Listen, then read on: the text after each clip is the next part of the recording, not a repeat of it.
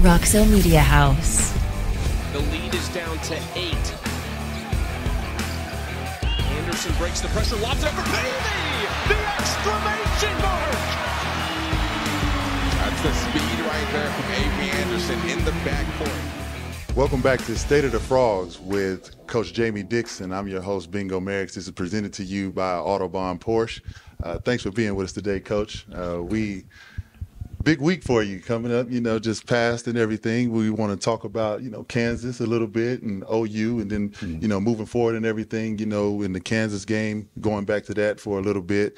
It's a tough loss, but great for the team, as far as the morale.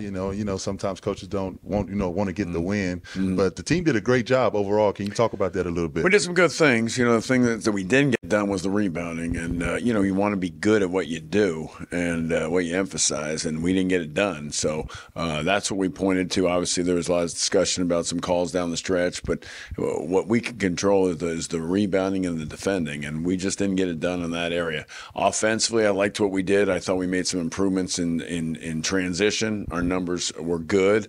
Our offensive execution in the half court was tremendous, and that was where we've really tried to make some strides, make some improvements, make some adjustments. So good growth in that area.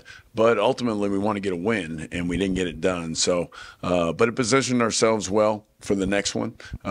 We didn't dwell on the what everybody else was talking about. We got right on to Oklahoma, and that was our goal right after in the locker room after the Kansas game, was to get on to Oklahoma, not be distracted, focus on the things we need to do, and we did. And you talk about adjustments. We talk about the defense, that TCU has been playing. You forced 19 turnovers there in Kansas, and that was really big. And the defenses seem to still be improving game by game. Yeah, I mean, we've been forcing a high number of turnovers. And, again, that's what we've been doing the last couple of years. It's kind of different than what my teams have done in the past. We've made some adjustments on how we do some things, and but we still need to rebound at the same time. And it's hard to combine high turnovers forced, a big number there, and high rebounding numbers. There's not that many possessions to rebound on that defensive end. So, but we've got to limit second shot opportunities for the other team, and we're doing it at a good rate. But we got to be better in this league. And then you fast forward, we come to OU, great win against the number 9 team, doing a great job with that. And overall, the team just seems to continue with the consistency, and coming in against OU. Yeah, I think, it was a good offensively. Again, ball screen usage was improved. I think we did a good job decision-making better. I think our guards are improving, as I've been stressing a lot. Decision-making, Avery and Jameer both, and then Trey's giving us some shooting too as well. So, it's just been a process. They're new, all 3 new guards. If you look at the teams that are good in this in the country, they generally don't have 3 new guards. We're doing it, and we're getting better with it. So we have great kids. They're smart. They're learning. They're getting better. And they've gone from 1-to-1 assist to turnover guys to 2-to-1 now that they're at TCU. And so that's a tremendous improvement and something we got to keep building off of. And you talk about the learning of the guards, and they just keep improving. Against OU yesterday, it seems like they did a great job of getting off the ball, sharing the ball and getting off the ball with the half-court offense. Yeah, I mean, well, we were at low turnovers again, too, and that's what we've done again. So that's part of it. But, yeah, it could be better. We have guards that think score first, all of them, and that's a challenge. And they've got to understand that we've got really good team defenses that we're playing against every night in this league, and recognize that you may beat 1, you can't beat 2. If 2 are on you, somebody's open. And I try to keep it simple, it's just the numbers. But hopefully we can continue to make those decisions and find the open guy and have the spacing to make it easier to find the open guy. And find open guy, that's good. And it's just going to keep improving down the stretch as you talk about. And this is the State of the Frogs with Coach Jamie Dixon. And when we come back, we'll have a student question for Coach Dixon as State of the Frogs continue, presented by Autobahn Porsche. Energy does everything for us. It's all-encompassing. We're all benefiting and affected from it. And it is something that we all need to know about. It is the glue that holds everything together. TCU is powering what matters, our future. We don't just talk about what's needed, we focus on results. The Ralph Lowe Energy Institute is creating a world where energy is affordable, sustainable, and reliable. Back on State of the Frogs with Jamie Dixon, I'm your host, Bingo Merriex, and we have a student question from Titus. Hey, Coach Dixon, this is Titus Fagan, a freshman here at TCU. And my question for you is, do you still play basketball with your players out on the court, whether it be horse or frog? Just want to know if you still play basketball with them.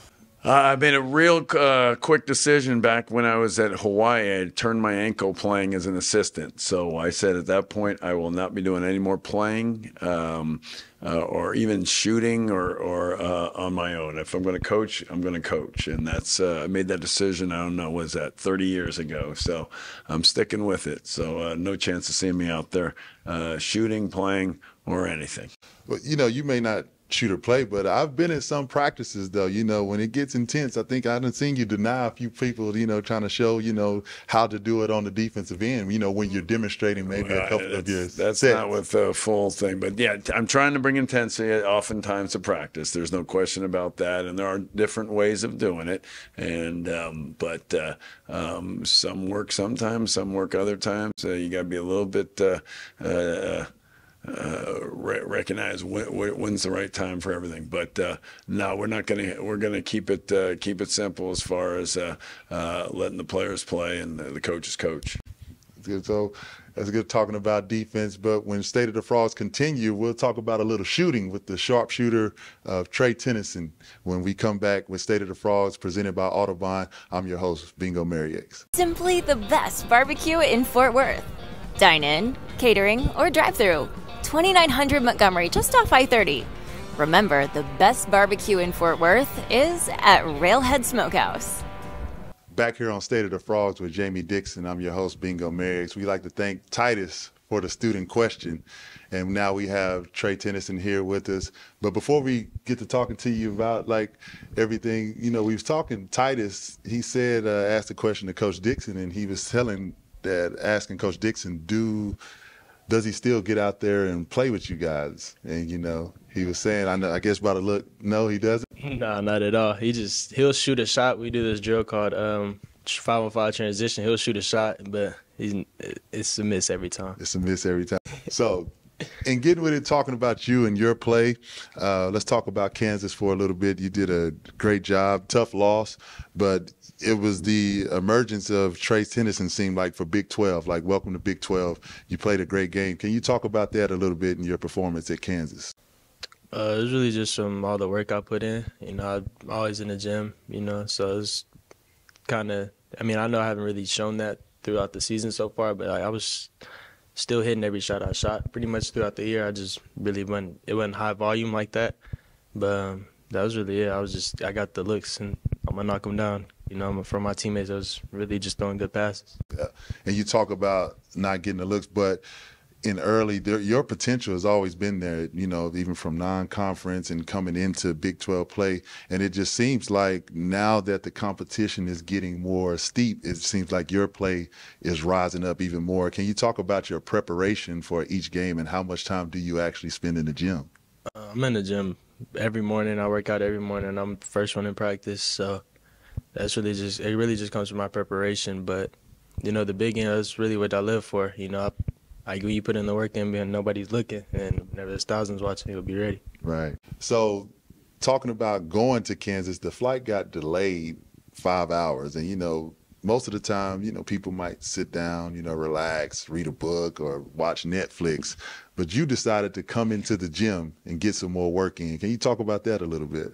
The practice right before we left, I think I shot, we keep track of our stats in practice. I think I shot like 2 for 11. So after that, I was like, I can't go into Kansas with shooting like that. So I just, right after practice, you know, I went home, chilled for like an hour or two, ate, and then came back to the gym and worked out before we left. And it showed. So that workout there, what did that workout consist of, if you can share with us? I really just did a lot of like form shooting and like like spot shots, but I was like focusing on like the mechanics instead of just like, because you know me, everybody kind of close out real fast. Always got to shoot it real fast, but I was just focusing on really catching it, not like dipping the ball, and just catching it and focusing on my form. All right, that's good. And then now talking about the Oklahoma game, you know, it was a tough shooting night, but you did a great job in other areas because you're on the scouting report now. And so just with you being on the scouting report, you're opening up for your teammates as well. Can you talk about just maybe how you felt in the game? Because it looked like you had great looks. How did you feel as far as that? They just won falling yesterday, but I still had an impact on the defensive end. You know, they put me on number 2, McCollum, because he started cooking real early, so they put me on him. And he didn't score until the end of the game, and I let him get that one wide open at the end. But other than that, you know, it's just I'm just want to win, so I really don't care how. That's why I came here, because I could have gone anywhere, but I wanted to come here because I wanted to win. Yeah, that talks about the team morale and everything. And so, talking about your teammates, we had one of your teammates, E-Man, scored 1,000 points. That's pretty good, and as far as in TCU history and everything. Can you talk about that and how the team was very happy for him in scoring those 1,000 points? I didn't even know he didn't even talk about it, so that kind of shows what kind of team we got. Because I didn't even know he was. I thought he'd been at it just from thought he'd been at it, but he didn't say nothing, so we didn't even know until after the game. And I think that just shows how important you guys are together. Just you don't care about who shines on the court. You know, one night you may have 25, one night PV may have 25, and that's what makes TCU so dangerous. Just the depth of the team. Can you talk about that a little bit? Oh yeah, it's very it's difficult. You know, we got in practice anybody could really just go off, and you're just like, dang, but. It's really hard in practice. We all compete because anybody really just anybody can just have a great day in practice. So last question we'll ask you. So moving forward to Houston, and Houston is a physical team coming into the game, and coming off of the great win against Oklahoma, what would be Trey's preparation in going into the Houston game? Same as always. You know, I'm putting in workout right now before or after practice because we got weights right now, but. Just the same. I'm always level-headed. I don't really get too high or get too low, so it's just going to be the same. All right. Well, we wish you the best and good luck in the Houston game on Saturday. This has been State of the Frogs with your host, Bingo Merriex, and we'll come back and we'll talk with Coach Dixon and the preview for the Houston game as State of the Frogs continue, brought to you by Autobahn Porsche. We're lucky to have a collective that's as strong and as powerful as the Flying T Club. It's a big deal for us. It is a game changer. You know, I would just encourage any fans out there to support it. Everyone asks me, what's the biggest priority? And I say, NIL is big. Please jump on board, show these student athletes how much they mean to you. The thing about NIL is I think there's a right and a wrong way to do it, and the Flying T Clubs do it the right way. Let's keep winning. Join the Flying T Club today. That was our sharpshooter, Trey Tennyson. We appreciate his time. We're back with State of the Frogs with Coach Jamie Dixon. And now we're moving forward to Houston, third straight AP top 25 team. And this is a big game coming up on Saturday. And just to keep the consistency going, can you talk a little bit about that? Yeah, obviously Houston's a team that knew the conference, but certainly have been on a run here these last few years. Really a long history of basketball success. Have had great players. They've got the new facilities now, unbelievable facilities. They've got Jordan Brand.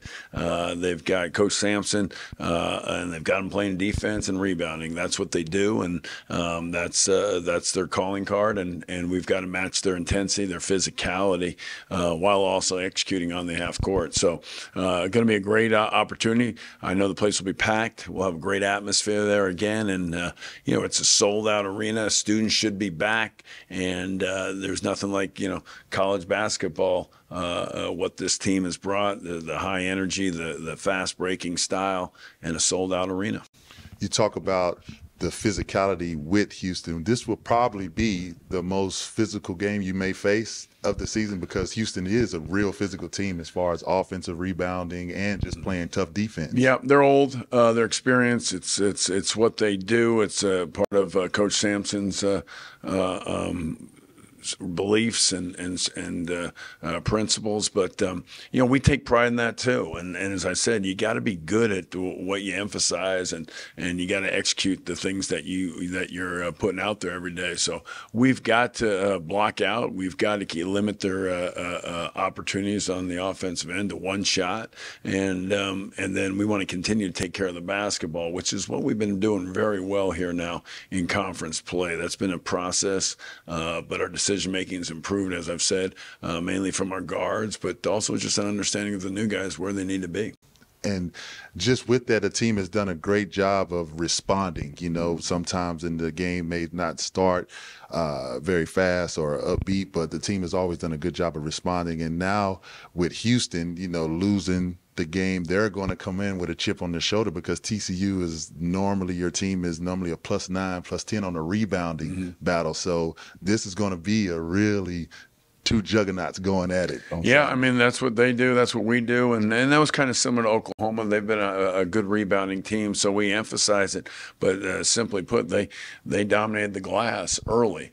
Got it turned in the second half, got the lead up to 17, and that was those things go hand in hand in our minds. So, we can't start off slow. I think we did defensively in the first game, the last game, I should say, against Oklahoma. We've got to go set the tone defensively, know what we want to do, and execute it from the start. We can't be a step late on ball screens. We can't be out of position on rotations. We've got to be prepared for, again, and open shots to them are like passes, because those are the opportunities they go to get second shots. Similar to us. I mean, it's similar philosophy. We've got to defend, so they're taking tough shots. Offense is unbalanced, and we can come up with the loose balls, the long rebounds. It's going to be a fun game. So look for that on Saturday at 5 p.m. on ESPN as the State of the Frogs with Coach Jamie Dixon. I've been your host, Bingo Merriex, presented to you by Autobahn Porsche, and we'll see you next time. Roxo Media House.